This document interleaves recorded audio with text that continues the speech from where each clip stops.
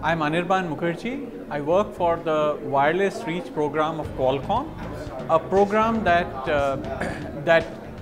looks at developing solutions using 3G and 4G advanced wireless technologies for underserved communities across the world.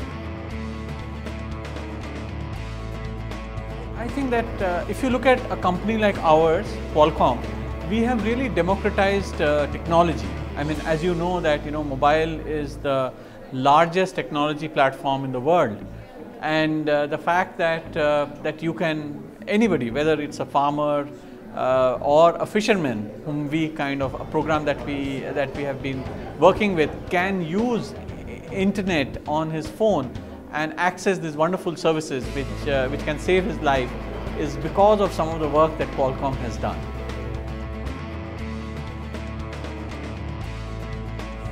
Yes, that's a great question, because if you look at from our wireless reach programs, we are seeing examples of shared value. For example, if you see that Qualcomm had this technology called Brew, which helps gets.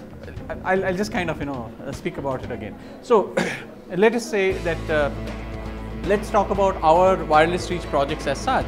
That Qualcomm had the technology, but it needed a partner like Nextleaf to use that technology for monitoring clean cook stoves and seeing the value of the CO2 savings and the benefits that it accrues to family. Again, it was MS Swaminathan Research Foundation which used their deep knowledge of fishing to develop solutions for fishermen. So that is how shared value is created.